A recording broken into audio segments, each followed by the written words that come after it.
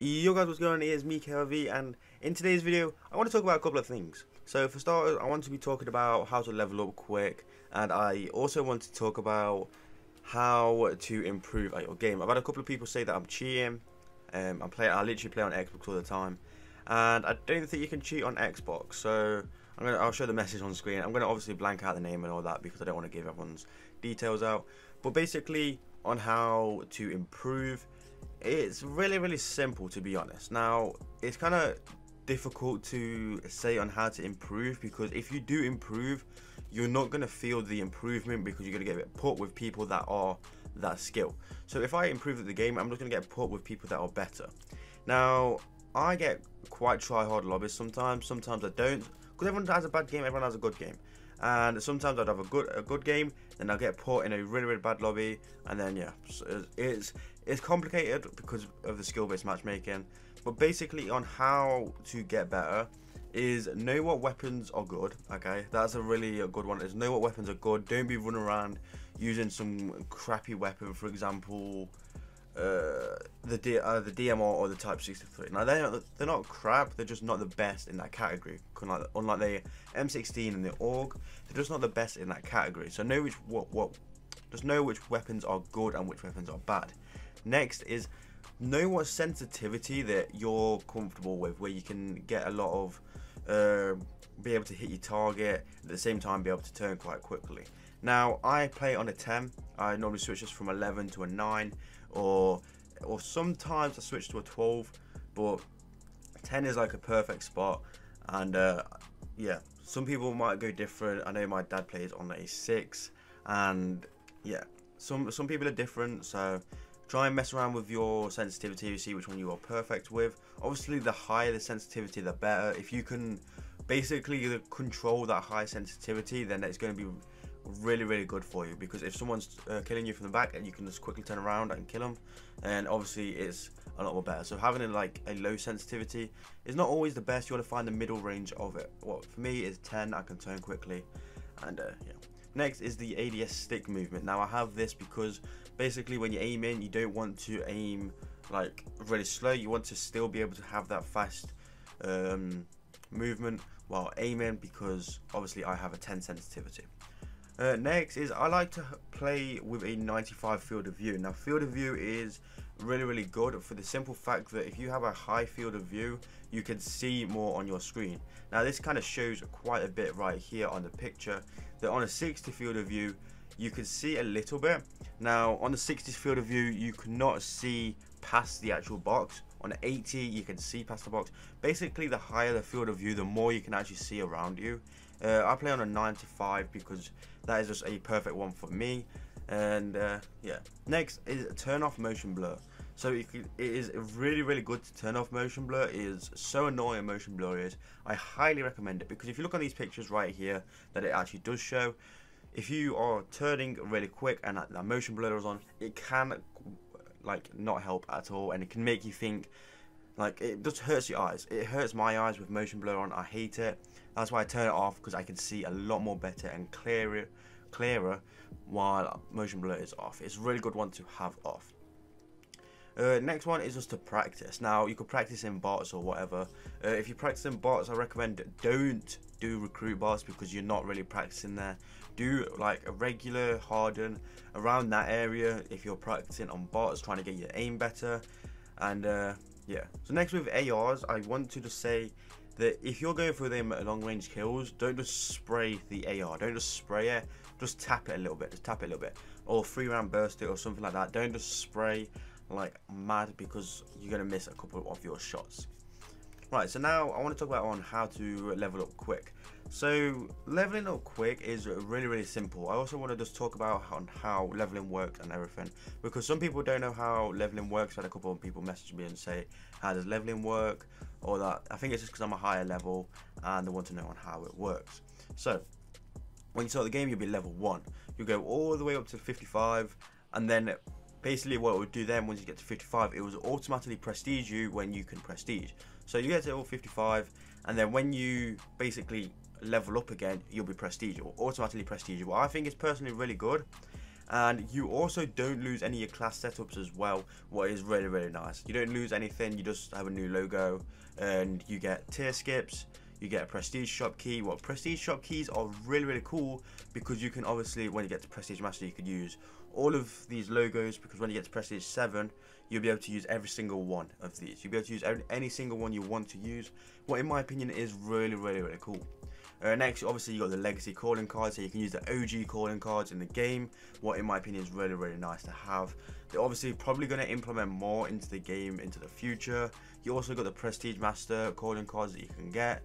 You got the prestige ones. Basically, a lot of the OG stuff is into the game now, like Modern Warfare stuff. What I cannot wait. And apparently, they're going to implement Modern Warfare prestige logos. Now, I'm not 100% sure if that's true, but if they do, that is going to be a banger. That is going to be a banger. But yeah, so what would happen is when you prestige, you'll go from a certain so for me it's prestige 3 to prestige 7. Now I'm not 100% sure on what level you have to get to. If you're basically get to prestige 1, I don't know what level you have to get to prestige master, because if you see here, for me prestige 3, once I get to level 200, that is my prestige master. So what would happen is every 50 levels you will then have prestige again, and level 200 is prestige master. Now I don't know if you would have to get to level 300 if you're like just starting out new, because obviously I'm already prestige 3 from the like season 0, you could say. From the previous season I got to prestige 3, so it will reset me to prestige 3 to level 1. Then I would have to go from level 1 to 200. So my guess is, if you are starting new and you would have to get to prestige, you would have to get to level 300. You'd have to get to level 300. That's my guess. That's my guess. Because basically every 50 levels is a new prestige, and yeah, you just basically just keep going to 1,000 basically. Well, in my opinion, I actually really like this system. In my opinion, because it just makes it a lot more easier, instead of like, especially with the automatically prestiging you, because instead of having to, say for example you prestige and the game is like just started, you just needed like a couple more kills, you're already going to be getting that XP to your next level. What in my opinion is actually a really good thing they've done. It's a lot more better than Modern Warfare system. It's kind of similar, but it's a lot more better in my opinion. So with leveling up, okay, really simple, really simple. So for starters, do your challenges. Do these challenges. So if you see here, if you go to your challenges or your multiplayer zombies or your campaign, I don't know if you can get any XP for campaign ones, but basically where it says 1, 2 and 3 at the bottom, they are the ones that you have nearly completed. So if you see here, I've nearly done the nosebreaker one, and I just need one more nosebreaker kill. So this will give me 1,000 XP. When double XP is on, that will be 2,000 and so on. This is only tier 2, so I'll probably get more for the next tier. Really simple. Make sure you do these challenges, get an XP. I'm probably going to finish out this one today. And yeah, that's really another simple one. Next is weapon levels. Because sometimes they would have double XP and double weapon XP. When them two things are combined, you can get a lot of XP. So for example, on this gun right here, I still need to level this up, but what would happen is every time you level up a gun, you will also get XP for leveling that gun up and getting a new attachment and all that.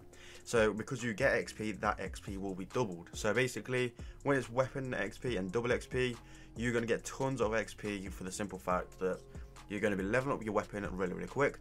That XP that you get from that level is obviously doubled, and when that weapon level is upgraded, you'll get XP for leveling it up and that. Yeah, so really simple on there. Next is camo challenges. So camo challenges is really simple. So I've been going for Dark Ether, and I've kind of got Dark Ether, but it's kind of glitched. On some weapons I don't have it. Like it's unlocked on stuff that have gold now. Like I don't have SMGs fully gold. If you can see here, I've not got some of the camos, but I have Dark Ether equipped. Basically, I just have to get the guns gold now, and then I can permanently unlock it. But basically, do your camo challenges, you'll get XP from them. In my opinion, zombie camo challenges are the easiest. As you see here, get 250 kills with the weapon. You get critical kills, which is basically headshots. What do take a long time. They do take a long time for sure. But there's other stuff as well. Kills with pack-a-punch weapons, the elite kills. get 10 kills rapidly. Really simple, and you can get these done really quick. If you're in a party, obviously more zombies are going to come, so you're going to have more XP on your weapons and everything there. So that's a really good one to do. Next one is playlists in the game that are like a small map. So for example, Nuketown. Nuketown is a really good one to do. I've got like a full 2 days nearly played on Nuketown, because obviously Nuketown is the smallest map and you're gonna be able to get more kills. The more kills you get, the more XP you're gonna get. Same with weapons. If you're leveling up a weapon, the more kills you get with that weapon, the more XP you're gonna get for that weapon, and obviously for yourself. Now, really simple on that. It's just basically leveling up your weapons or that. The next thing is with score streaks. Now, score streaks kind of can play a bit in this. So at the moment, I'm running UAV, counter UAV, and the harp. And the reason why I'm running these kill streaks is because I can get assists. So, because my skill, a lot of people do end up getting a lot of kills. So having these kill streaks are really funny. Now, this is why it's funny, is because I can get a lot of XP from having these two up, because you'll get them assists from other people getting kills. So if I have the UAV up, that will last, I think UAV lasts for about 30 seconds. And if you're playing like hardpoint or domination, I'm going to talk about hardpoint in this one. So if I have a UAV and counter UAV up, okay, and the enemies on that hardpoint, if someone has a war machine, for example, and just clears all that out, all that XP that he got from a kill, I'll get some of that XP. I think you get like 10 XP or something like that. It's quite a small amount, but it's just that additional XP that makes it count. So it is really important to have these, because obviously you don't have to have them if you don't want to. If you want to go for high kills, use what you want.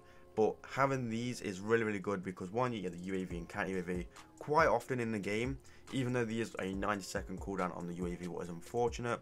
But again, yeah, there's a cooldown on them, what is really bad.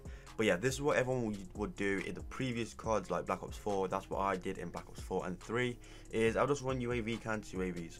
And they basically just give you a lot of additional XP. You don't get tons, but it's just that little bit of XP that makes it count. It's just that little bit more XP that makes it count in the game. Next is just basically the tokens. Now, the tokens are really quite good in the game. At the moment, I can't obviously use them at the moment, because obviously double weapon XP is already on, so there's no point really using it. And I'm trying to pull it up, but my thumbstick's broke, so I kind of can't show you. But basically, these will give you double XP and double weapon XP when there actually isn't an event going on. And you can actually get these from the Call of Duty app. If you don't have the Call of Duty app, basically it's really simple. You just go to the App Store, get the Call of Duty Companion app, and these are actually really good, because the reason why is because you can enter into these tournaments. Now, if you're in a squad, you can enter a tournament, and at the moment it's the Battle Royale one. And the rewards that you can get is you can get an exclusive card in this one. You can get 30 minutes of double XP, and yeah, just basically you can get 30 minutes of double XP as a card, and that is for first, second, and third place. So make sure you do have a good team for it. We didn't actually do it with any of them because it was a Warzone one. But yeah, you can get double XP cards from that, so I highly recommend getting the Call of Duty Companion app and joining a squad. Doesn't matter what squad you are, but make sure you do them, because it is really good. Also, I believe you get a card every on a weekly basis anyway that they put in. So yeah, they are basically my ways on how to level up quick in this game. I know this video has been quite a long video, but yeah, if you guys did enjoy this video, or if this video helped you, make sure you drop a like and subscribe to the channel. It'd be very much appreciated. I've got some videos coming very soon, what's going to be very fun, and it's some very sweaty games. I'm not gonna lie, very sweaty games, really good gameplays. I've literally got them saved. I just haven't been editing because I've been tryharding like mad recently. I've just been tryharding like mad.